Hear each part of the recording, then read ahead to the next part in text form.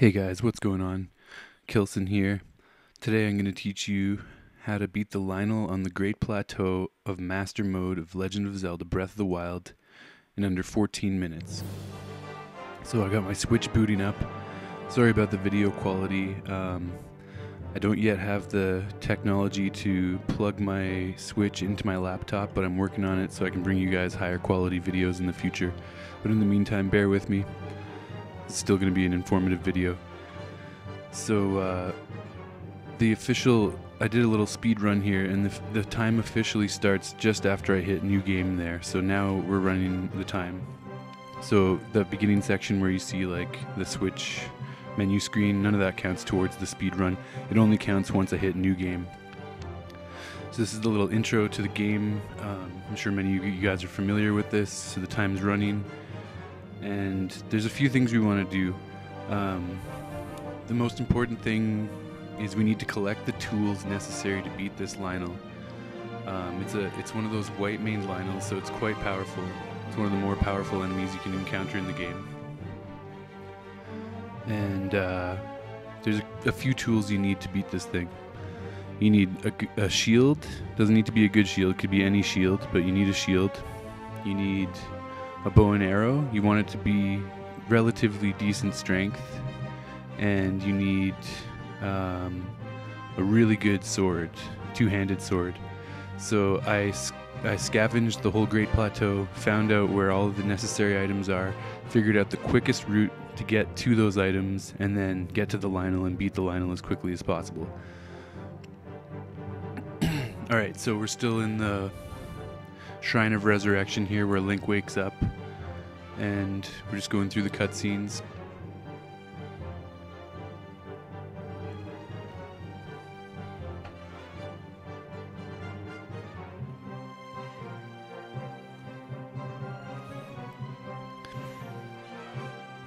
Really frustrating when you're trying to do a speed run, and every single time you start out you have to redo this whole opening segment over and over and over again and watch these cutscenes again and again. This is a pretty good run. I think I made a couple little mistakes here and there while fighting the Lynel, but for the most part I executed all of the speed running parts pretty nicely. All of the parts where I'm on foot collecting my objects.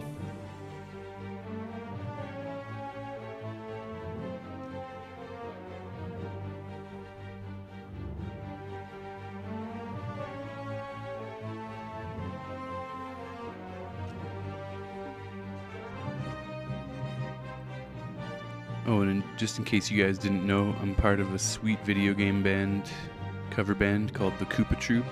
We're based out of Toronto, Ontario, Canada, and we've got some really badass cover versions of some older games and some newer games as well. We do the main theme for the new Smash Bros. We do some old classics like Mega Man, Super Mario, a lot of N64 stuff as well, so check us out, the Koopa Troop. We're also on YouTube.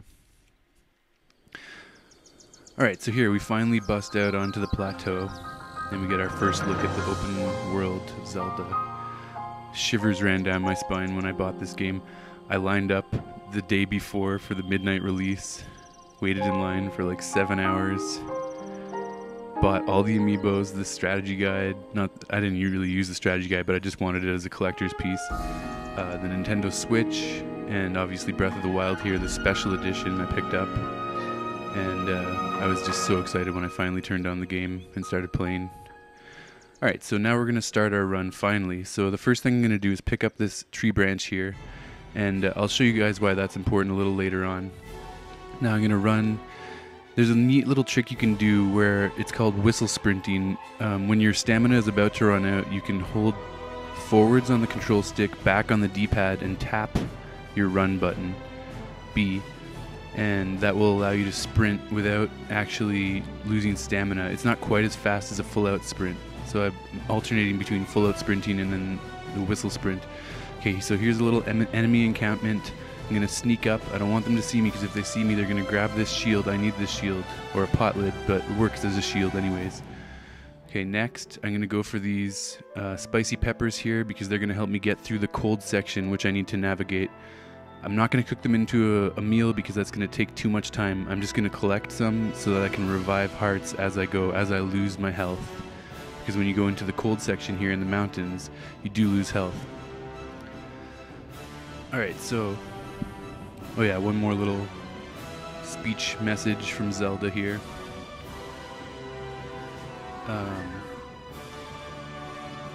Just let this end. Okay, here we go. Now we can start our journey again. Now we're running through the mountains, and I need to make my way to a very important Knight's Claymore, which is the only item on the Great Plateau which can actually take out the Lynel before breaking. So that's really important to get this Knight's Claymore. So I'm running over here. I'm going to climb this wall. 3 jumps, and that should be just enough to not run out of stamina. Or I did run out of stamina, but I made it up anyways. Collect the treasure chest. This contains some arrows, which I definitely need to beat the Lynel. These enemies are going to see me, but I'm just going to keep running. And now when I get to this wall, I want to have full stamina again so that I can start climbing the wall. 1 jump, any more than 1 jump, and you're going to run out of stamina before you get to your destination. So it's really important that you only jump 1 time. Now my health's running low because I've been too cold. So now I'm going to press pause. I'm going to use a couple spicy peppers, and that's going to rejuvenate my health fully. So now I've got my health back up. I'm ready to continue my climb. Now you can see there's a little ledge up to my right, which I'm climbing towards. And it was actually pretty fun figuring out this route because I didn't realize I could climb all the way without running out of stamina initially, so that was kind of a new thing. I jumped at the end there just to save a bit of time. Okay, collect the treasure chest. It's going to contain 5 fire arrows, which are also really important for defeating this Lynel. Now here's why I need the tree branch. This guy right here fires bomb arrows, but if you hit him with the tree branch, you can stagger him for a second, which prevents him from firing the arrows, which lets you go jump down to the next ledge and grab your Knight's Claymore, which you're definitely going to need. If you're lucky, it'll have an attack up 6 and you'll have 44 damage. I wasn't so lucky this time around, but I'm still managed to get the job done even with only the 38. Okay, run into this little cave. There's another soldier's broadsword. That's going to help with the fight as well. Here we get our bow. It's a 12 attack, which is pretty decent. There are some better bows on the plateau, but the 12 should be fine. So I wanted to save as much time as possible, so I just went for that. There's 5 more fire arrows. Here's 5 more regular arrows. So now I'm equipped with my... okay, now I'm going to warp because I'm about to die from the cold. So now I warp back to the main cave where it's not cold anymore. And that allows me to navigate the whole cold section without having to cook any cold preventative food or collect the cold preventative tunic. So I can skip all that with just using a few spicy peppers. So now I've collected all of my necessary tools for defeating the Lynel. I got my shield. I've got 20 arrows, 10 bomb arrows, and 10 fire arrows and 10 regular arrows. That should be more than enough.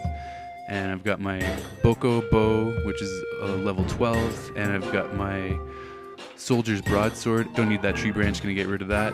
Pull out my fire arrows. I've got my Knight's Claymore. I'm gonna revive my health with those last few peppers I have.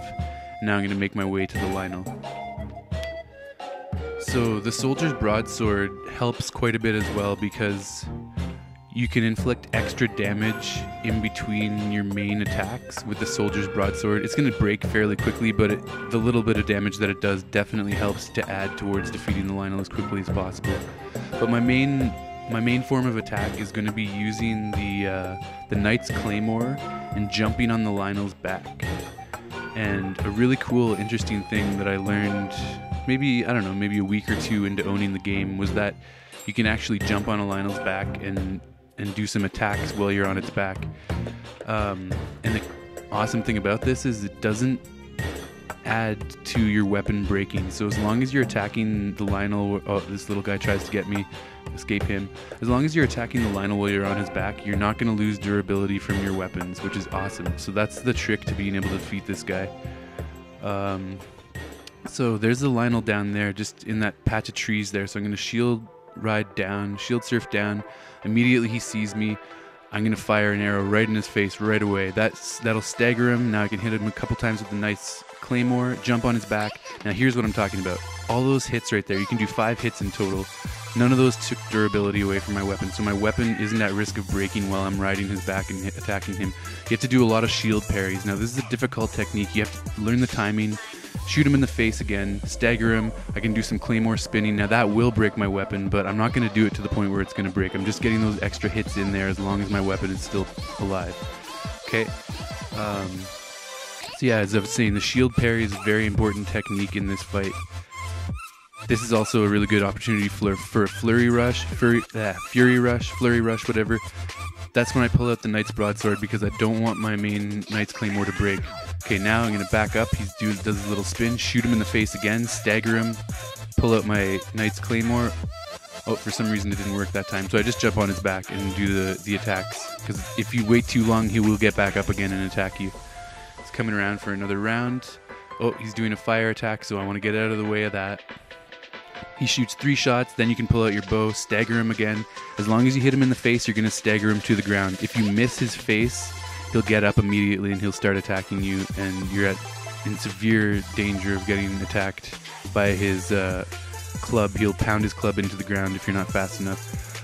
So, good. I got the parry, I got the shot in the face, I got a couple hits with the claymore, then I jump on his back before he gets up again.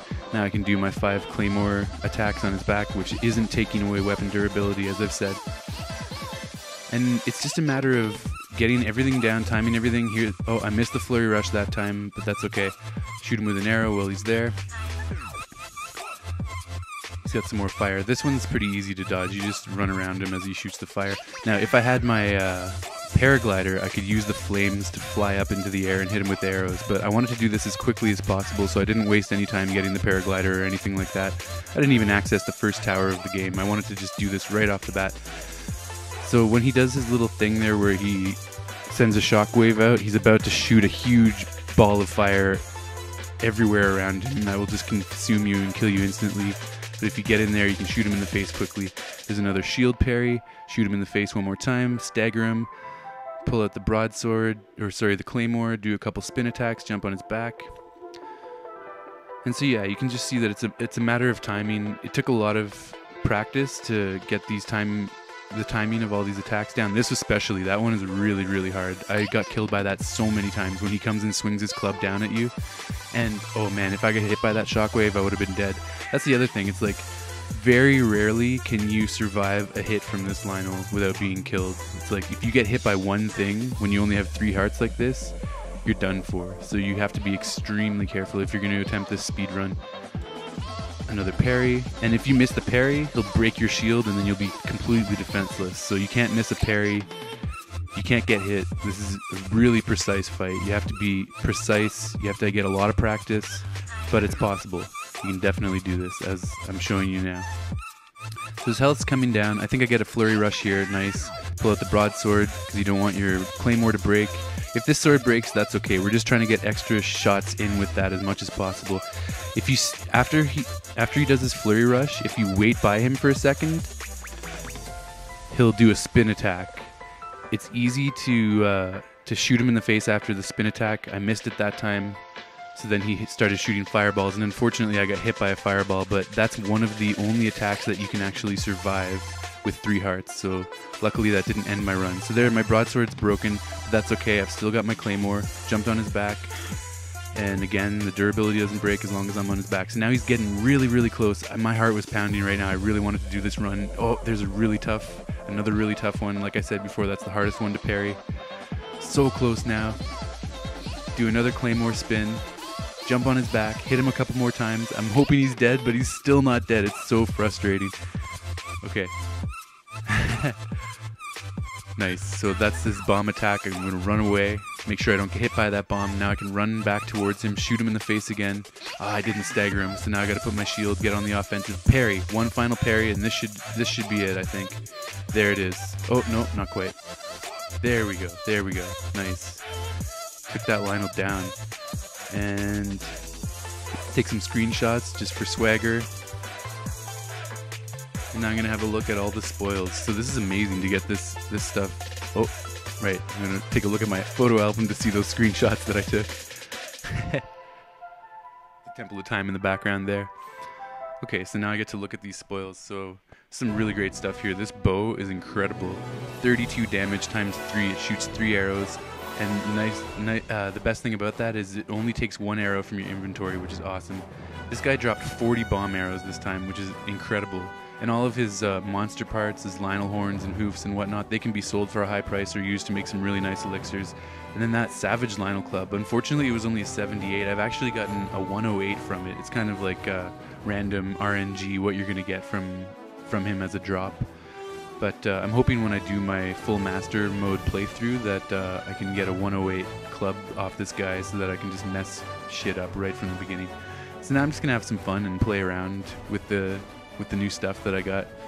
Show you how much damage it can do. On master mode, it's actually quite difficult at the beginning of the Great Plateau because you have nothing and all of the enemies have been upgraded. So you have blue bokoblins instead of red bokoblins, which are much more powerful and their health heals quite a bit faster. So, you know, you go in there with a flimsy little stick or like a crappy little sword and it's broken after fighting one enemy. So it's really hard to manage your weapons on master mode, at least in the beginning. Later on it gets much easier. But after I killed this Lynel, I can just mess these guys up. Bomb arrows galore.